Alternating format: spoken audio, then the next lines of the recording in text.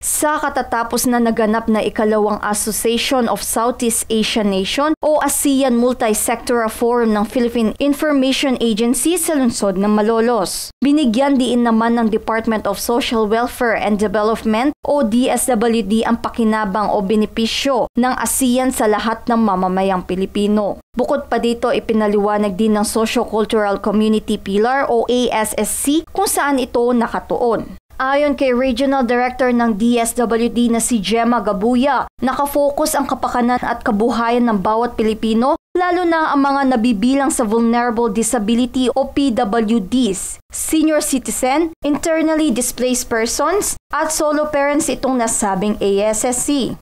Ang 10 miyembro ng ASEAN ay nagkakaisa sa mga isinasagawang pulong, pagpipirma ng mga deklarasyon at kasunduan at tulong-tulong para sa kapakanan ng bawat komunidad. Dagdag ni Gabuya, ang pagpapatupad ng senior high school sa sistema ng edukasyon ay naglalayong ihanda ang mga kabataan na maging globally competitive na individual. Pinuri naman niya ang Administrasyong Duterte sa pagpapasa ng libreng edukasyon na kasalukuyang ipinapatupad sa iba't ibang state colleges at universidad sa bansa. Ito ang programang Education for All.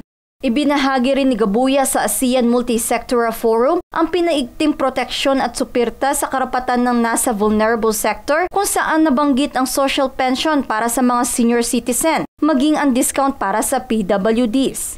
Ipinagmalaki rin ito ang pagbibigay prioridad ng pamahalaan sa mahigit 2 milyong overseas Filipino workers o OFWs sa ibang bansa sa pamamagitan ng pagbibigay proteksyon sa mga ito. Samantalang ibinanggit ni RD Gabuya ang pagbibigay pansin sa kalusugan at nutrisyon ng mga mahihirap, disaster resilience, proteksyon at pangangalaga sa kapaligiran at preserbasyon, at promotion sa sining at kultura. Ito po si Chairman Kayana nag-uulat para sa News 3.